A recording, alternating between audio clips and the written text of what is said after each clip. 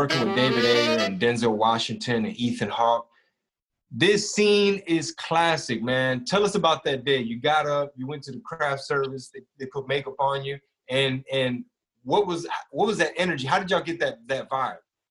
Man, so, you know, one thing that was crazy about that flick that nobody knows is this, man, and I tripped out, is Denzel Washington got sick during the movie, and he wasn't feeling good. And, you know, in, like, entertainment, you can't call in sick. You know, it ain't a 9 to 5 like that. But when you Denzel Washington, you could call in sick. You feel me? Yeah.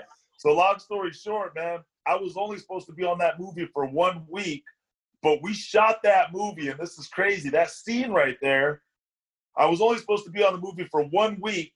I got 7 weeks out of it because Denzel Washington got sick, couldn't come in and film the movie sometimes. So we filmed that movie 7 Mondays in a row and then finished on Tuesday.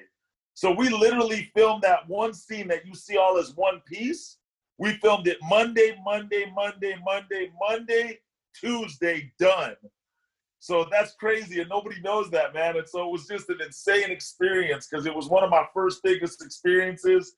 And long story short, Denzel called in sick. Like I'm telling you, he wasn't feeling well. So they went back and forth when he was feeling well, shot his stuff, came back to us, back and forth. And long story short, man, that's what's up. So we shot that on a sound studio. And I remember every time we would leave the set, they were like, man, don't touch anything. Don't touch anything. Got to stay the same. Got to stay. So they roped it off like a crime scene. You feel me? And so that's an inside trait right there on that movie, that how we got that done, man. So I thought that was crazy, dog.